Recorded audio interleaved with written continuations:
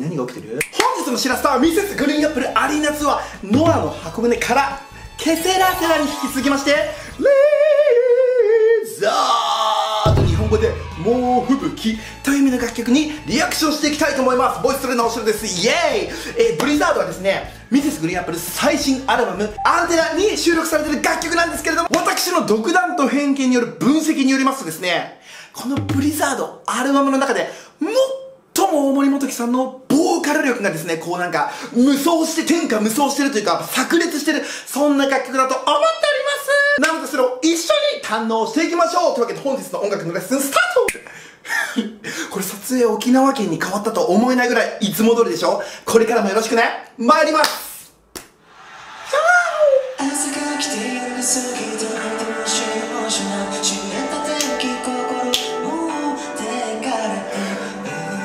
座って歌ってんのこの人。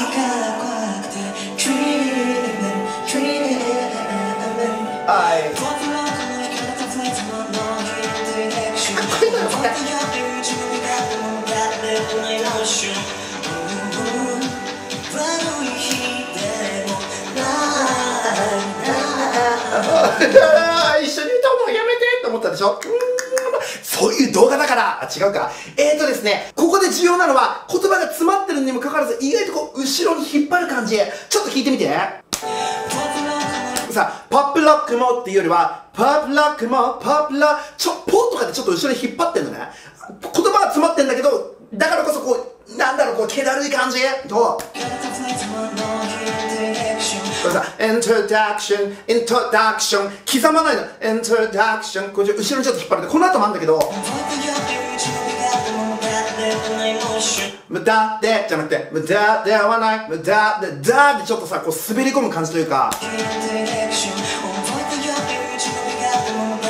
わかる？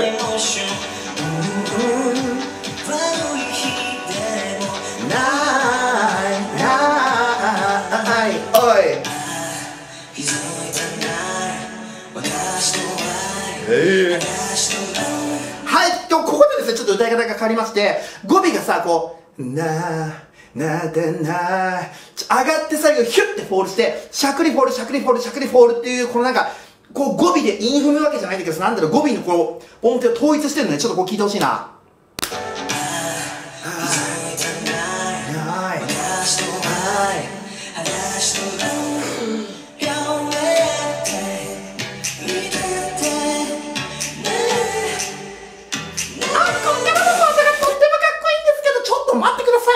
連想ゲーム。私さ、これ本当に、読み込みすぎかもしれないですけど、ちょっとミセス好きすぎかもしれないですけど、大盛り好きすぎかもしれないですけど、裸足の舞という単語で連想するものってございますでしょうか？私は一つだけあるの。大森元貴さんのソロ楽曲で、フレンチという、っていうさ、イかれたフレーズが入ってるっていう楽曲があるんですけど、皆さんご存知でしょうか？これ、裸足の前以外にも結構共通点あって、泣いたムーシーなモーショナルってあるんだけど、フレンチにもね、アリが出てきたりとか、ポップロックも惹かれたフラーズマのヒントダクション、覚えた寄り道の美学とかって書いてあるんですけど、寄り道、まあさ、大森さんのソロ活動ってフェーズ1とフェーズ2の間じゃないですか。ちょっとソロ活動を寄り道と言っていいのかちょっと大変失礼だったら申し訳ありません。で、そんなソロ活動もあの日のイントロダクションとかってなってくると、なんかちょっとフレンチとの世界決戦とさ、共通してるんじゃないかなーって、連想しました。どうでしょうか？この後もまだまだね、共通点だと思うものが私が出てくるのをちょっと聞いてって。いくよ、サビいきます。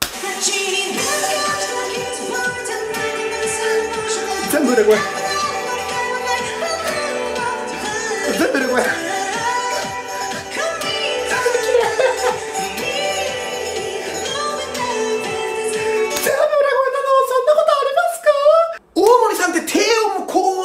声の種類もいっぱい持ってるんですけど、私がその中でも結構意味わかんないなと思うのがこの裏声の時のリズム感で、ここまでまだ序の口で、この後のブロックで1個リズムのギアが入るのわかるかな？ちょっと聞いてみて。変わるから、大森さんのボーカルわかる？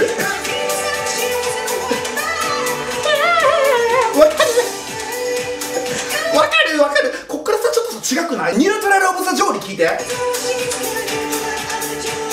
ュートラルオブザジョめっちゃマニアックなんですけど、普通裏声のリズム感っていうのはなんか水の中にいるみたいな感じで、ちょっとなんか緩慢になるというか、ぼやけるのね。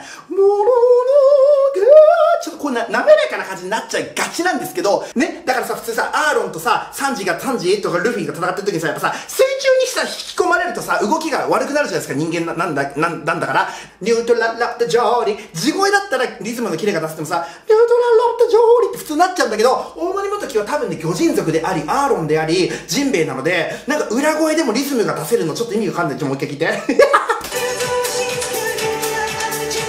すごくない？ここのキレ。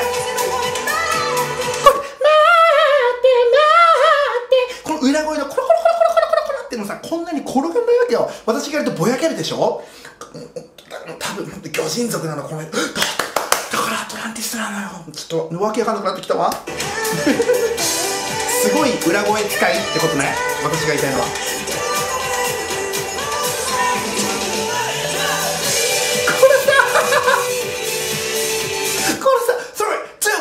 っていうさ、この、いやーみたいなやつ、りょうちゃんよ、出してるの。そんな男、そんなオスみたいな声出すのすごいわと思ってた、私もこの、会場にいた時。私大阪ですけどいたの。ここの音程よくない？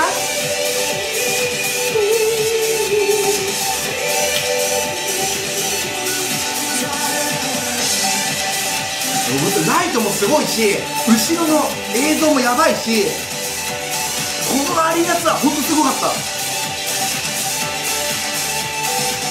座ってるし、この人。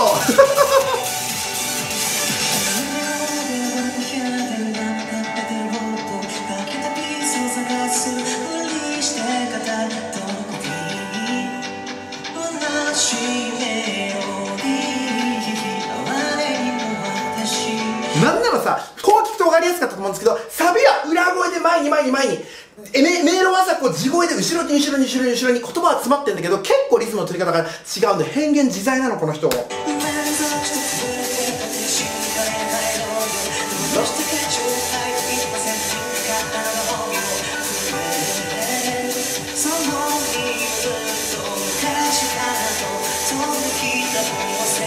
このブロックになってさ、急に大森さんのさ、声がさ、全部細かいビブラートというか、震え声になったの分かった？何？ちょっと、やめてよ。震えと手と手、深海帰ろうよ。深海帰ろうよ。じゃん、深海帰ろうよ。ってなってんの。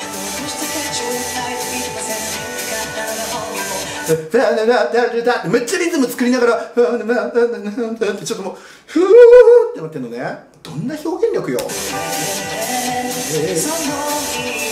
かる？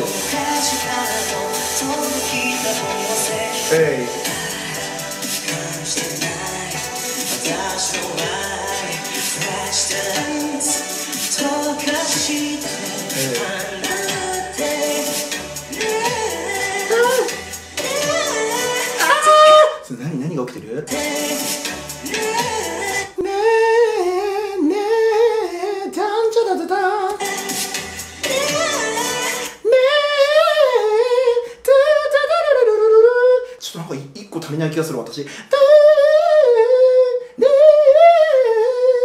どちらにしてもさ、分かるでしょ？私ちょっとぼやけるじゃん。大森さんさ、コロコロコロコロコロコロって転がるでしょ？魚人族なんだきっと。だって後ろだってもう水流だもん、完全に。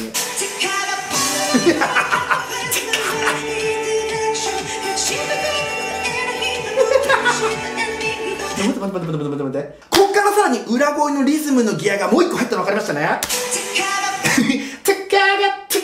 めっちゃ区切ってね。で、体イカルタフレイカルタフレイカルタフレイカルタフレイカルタフレイカルタフレイカルタフレイカルタフレイカルタフレ。どんな仮説してんねん。でこの後のさ、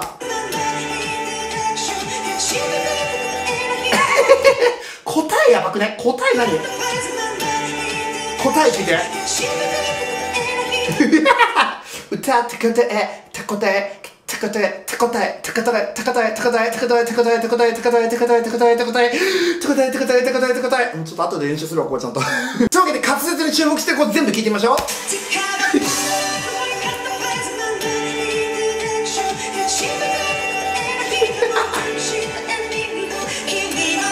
げえよ。よ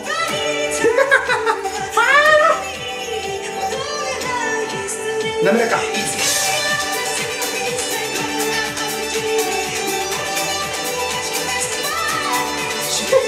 また来た。また私のレース後でやるわ。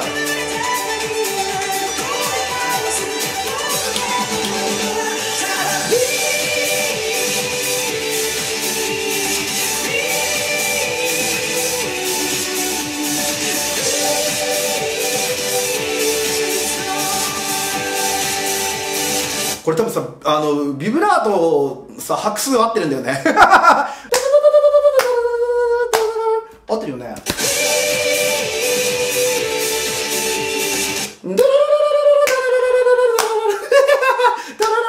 多分拍数合ってんだよこれ。ブリザードじゃないわ、ビブラート。ここからのパート、歌詞に注目してほしい。ちなみにさ、ブリザードのさ、歌詞5分でできたって噂、本当？これデマ情報じゃないよね。5分でできたって言ってたよね、大森さんね。なんか私も見た気がするわ。インタビューか配信かなんかで。歌詞